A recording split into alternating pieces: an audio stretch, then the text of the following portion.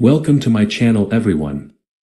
This fascinating guy, with its unusual futuristic aesthetics, first took to the skies on August 27, 1990. For some time it flaunted in magazines, is a promising aircraft complex, YF-23 of Northrop in McDonnell Douglas. And for this aircraft had every reason. Now everyone familiar with aviation knows very well that the fate of the project was unenviable. It lost in the Advanced Tactical Fighter Contest, or ATF per short, in April 1991. The winners, also well known to all, it was the YF-22, later reborn as the F-22 Raptor. The first production fighter of the fifth generation, and whose characteristics still cannot be surpassed by the subsequent fighters of this class. Although the ATF competition was completed almost 30 years ago, the opinion that the military made a mistake then is not subsided, and the winner should have been the YF-23. Maybe in this case it wasn't. What happened with the F-22 Raptor having taken to the skies in 1991 and accepted into service in 2005? It was already phased out in 2012, so why did the F-23 lose? Let's try to look at this aircraft objectively to see if the Pentagon made a mistake. Two YF-23 prototypes were built. Each had its name Grey Ghost and Black Widow 2. The 2 means that this is the second Black Widow. The first was built by the company in 1943. It was a night fighter P-61 Black Widow, which proved itself well against German and Japanese fighters and bombers. Northrop management wanted this name to help its brainchild also find a happy tale, but it was already a completely different era. There were eagles in the sky, the F-15, battle falcons, the F-16, and hornets, the F-18, and the poisonous Black Widow. Spider did not fit into this company. The F-4 Phantoms of McDonnell Douglas also flew theirs. So the Great Ghost didn't fit into the modern world either. This is a joke, of course. The reasons for the defeat of the YF-23 were more serious things. Let's talk about them. The first is the concept.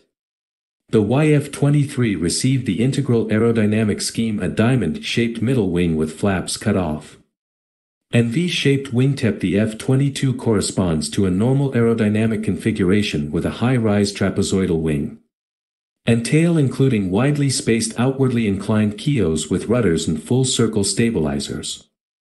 Although both aircraft, developed around low observance technology, were very different from their fourth-generation predecessors.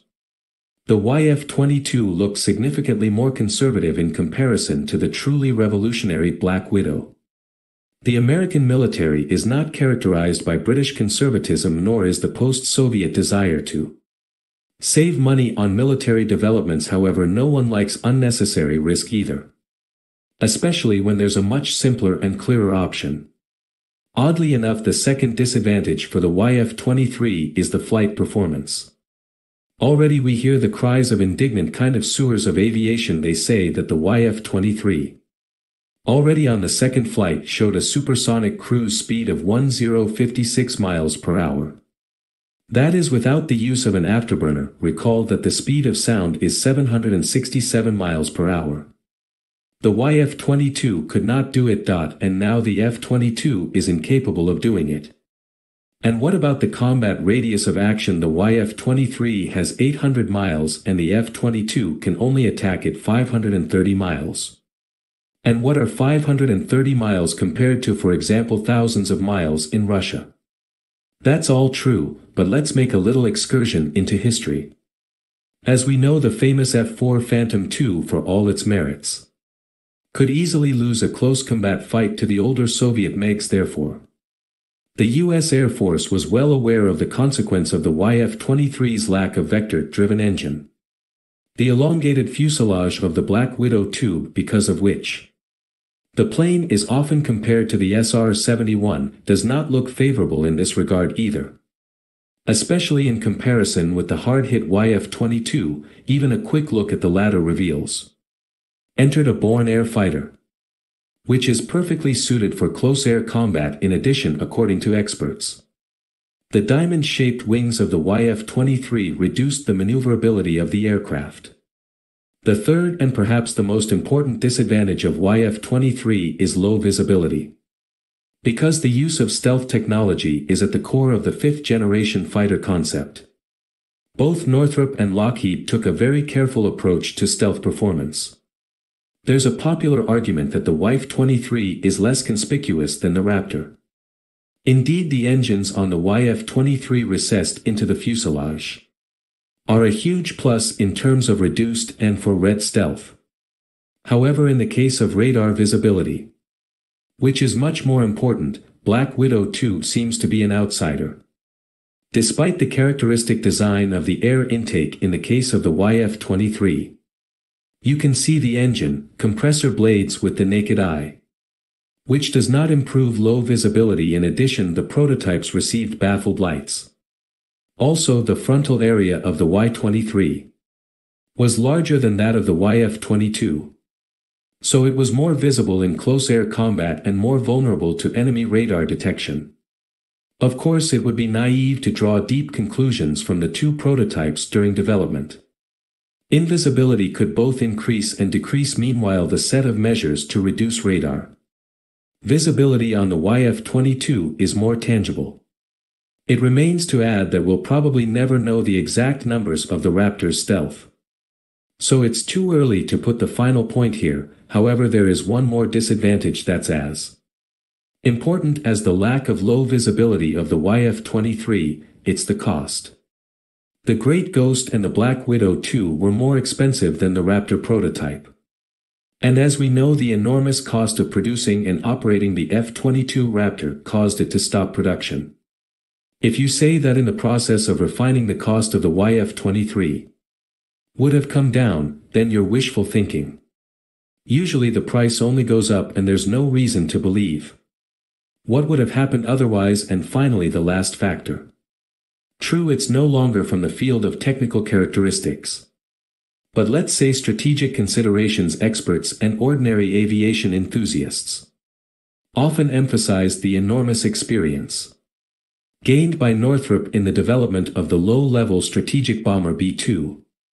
That's true, but first it's worth saying that Lockheed, by the time it built the YF-22, already had a stealth aircraft on the books. The company was a pioneer in the field of stealth aircraft, putting the F-117 Nighthawk on its wing, so the experience argument doesn't work. The more important thing is that many Northrop specialists were completely absorbed by the B-2, the most complicated military system of its time, and the most expensive warplane in the world, which would have had all its priority aviation projects under Northrop's control.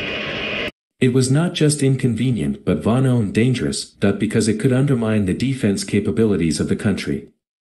And after the Raptor was no longer in production, meaning Lockheed Martin no longer needed to spend human resources on its modernization, it was again tasked with creating a new stealth fighter. But that's just our guess. But even without that factor, the Pentagon had several other reasons to choose the YF-22.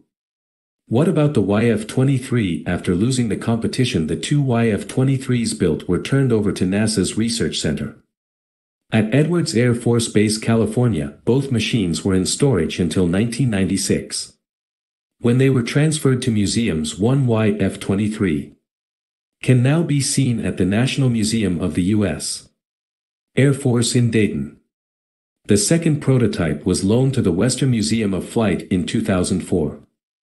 But let's not end this video on such a sad note. Be that as it may, the YF-23 was the first fifth-generation fighter in history. After all, the Predator's ancestor, the YF-22, saw the skies a month after the first flight of the Black Widow 2. Do you think the YF-22's victory over the YF-23 is fair? Or did some subjective factor intervene here? Write about it in the comments below. If you've enjoyed our video, please like it, so it can be viewed by as many people as possible. And don't forget to subscribe to our channel to watch new, interesting videos about modern weapons.